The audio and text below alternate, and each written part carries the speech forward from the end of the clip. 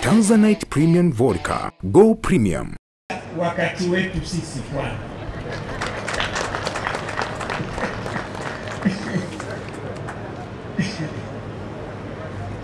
Ni fact of history kwa Kiingereza. Kwa sasa ndio ukweli wa historia. Kila anayetaka kuwekeza kwenye viwanda karibu na Dar es Salaam lazima aje mkoa wa Pwani. Ila anayetaka kuwekeza kwenye magorofa, Dar es Salaam nafasi hii. Akanunue kiwanja, akanunue eneo la mtu Magomeni pale, aenda kanunue eneo Kariakoo.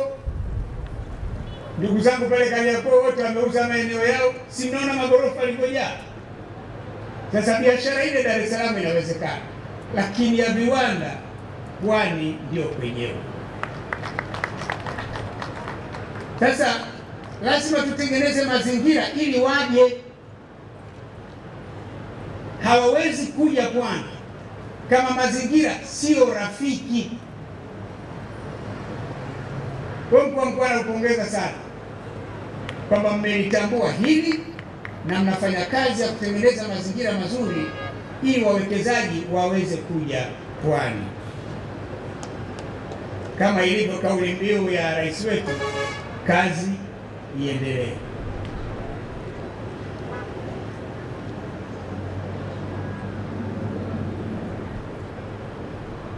Nafurahi sana kusikia kwamba mwekezaji ambaye ndiye mdhamini mkuu wa maonyesho haya ni Sinotan Industrial Park.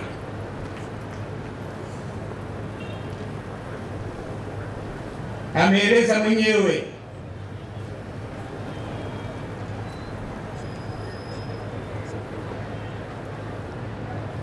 kwamba amepata eneo pale Kwala.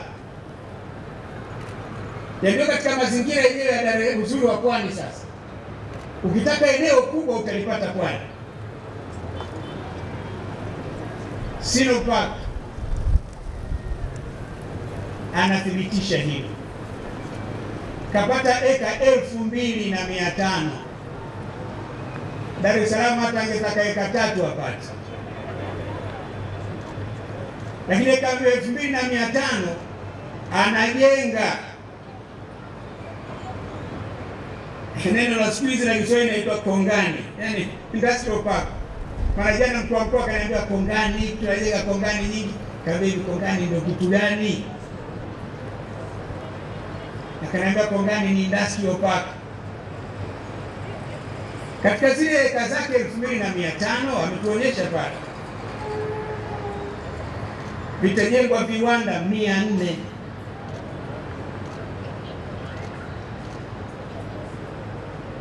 Viwanda hivyo vitatoa ajira ya moja kwa moja ya watu 100,000.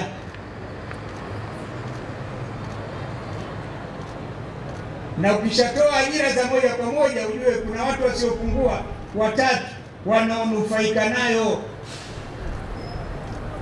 Watu 300,000 watapata ajira zisizokuwa za moja kwa moja. Ndio niliuliza swali pale,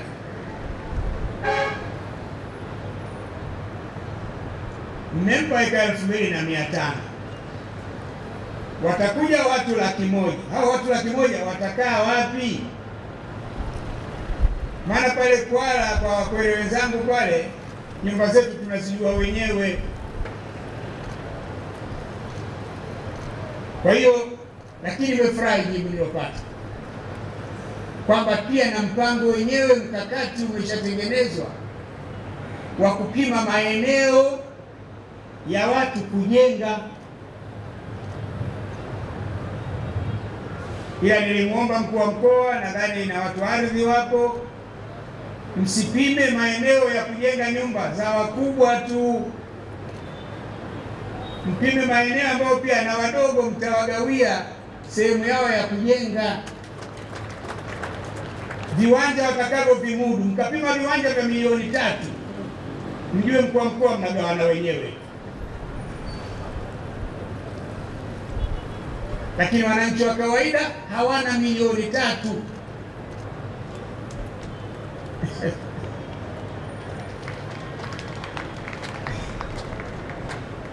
Bahati nzuri naibu waziri wa ardhi yuko nyumbani kwangu.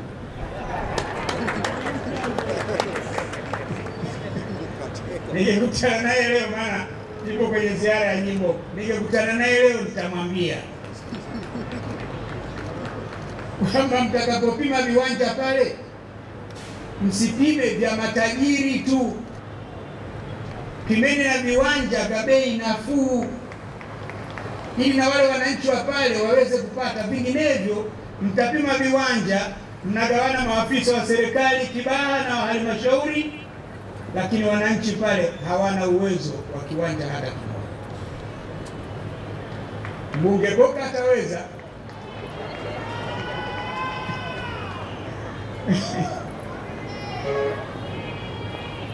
lakini mwananchi wake wa kawaida kwa Matiasi hataweza. Kwa hiyo hili tahadhari, na naitoa tahadhari hiyo kwa sababu msipofanya hivyo, hao watu 100,000 ambao watakuwa ni watu wa kawaida kabisa,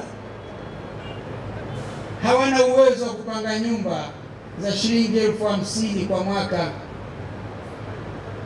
Kitakachotokea, vitaanza kujengwa vibanda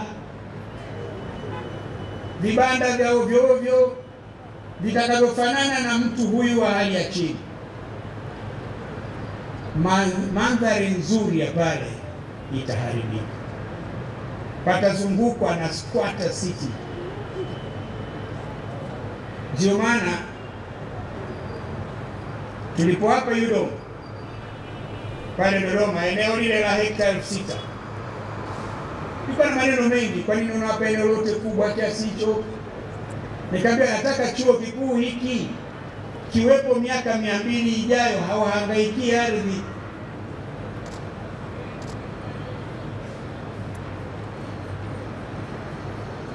Niye katika moja ya shughuli ninazofanya baada ya kustaafu ni mjumbe wa bodi ya program moja ya chuo kikuu cha Harvard cha kuongezea ujuzi mawaziri. Chuo kikuu cha Harvard kina miaka 368. Mji mzima ule wa Cambridge, Massachusetts, majengo yote pale ni ya chuo kikuu. Ndio nimejifunza kwamba ukiwapa eneo dogo hawa watakuwa wanahangaika. Lakini tukawaambia watu wakati wa CDA kwamba sasa eneo linalozunguka chuo hiki anzeni kupima viwanja ili mji upangike vizuri. Isije kuwa kama program tulikuwa tunafanya pale Manzese na Buguruni inaitwa Salaam improvement. Tunakubaliana na kutengeneza barabara na sabasi tunabomoa hapa, kwa mnabomoa nyumba, maana nyumba kule ziko nyingine maana barazani kwa mtu anatazama na ua wa choo cha mwingine, nasema hatutaki hivi. Kwa hiyo hilo litengenezeni mapema pale. Maadamu mmelitambua, mkishatipanga vizuri pale, patakuwa hasa mji wa kisasa, mji mzuri wa kisasa. Lakini nakushukuru sana Sino Tanga. You are doing a terrific job. Please continue to do the good work.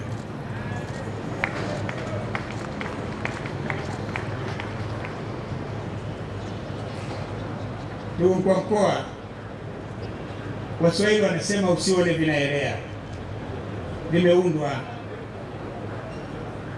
Utekelezaji wa miradi hii ya mbalimbali, utengenezaji wa mazingira yawezeshi ya uwekezaji ni kielelezo cha kazi nzuri inayofanywa na serikali ya awamu ya 6.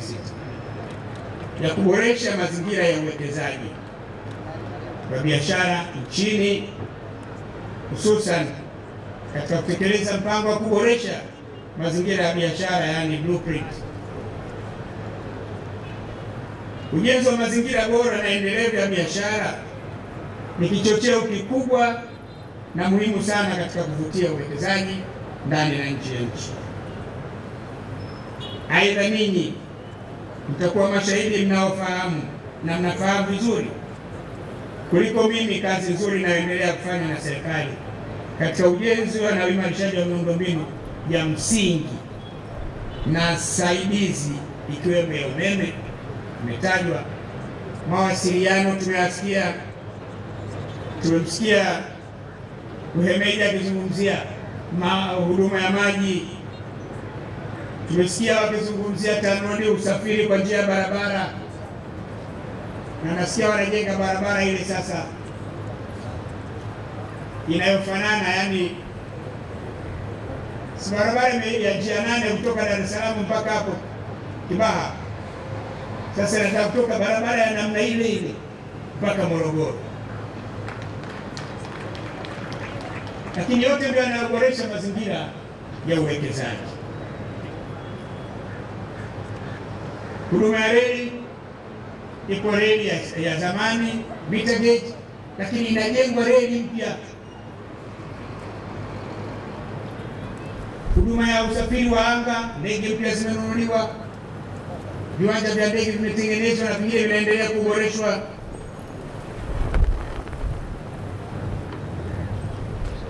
Lakini lingine linalofanyika katika miundombinu ni ujenzi wa industrial parks.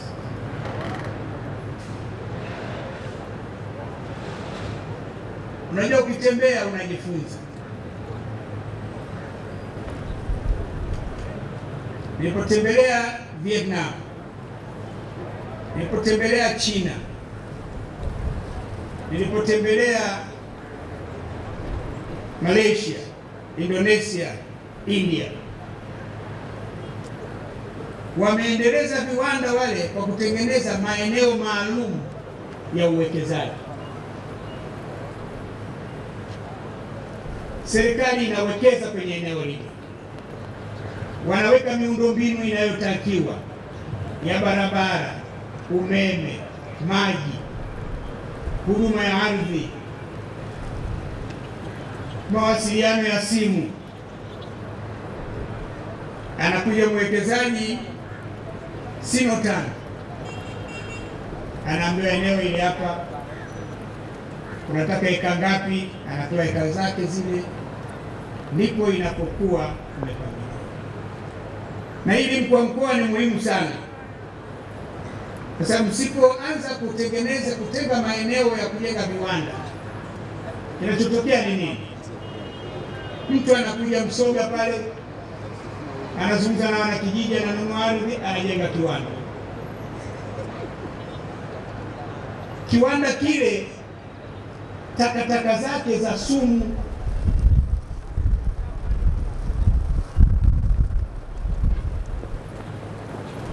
kwa hiyo ile ya kuwa mnatengeneza maeneo maalum kwa ajili hizo, mnaweza nini, kongani.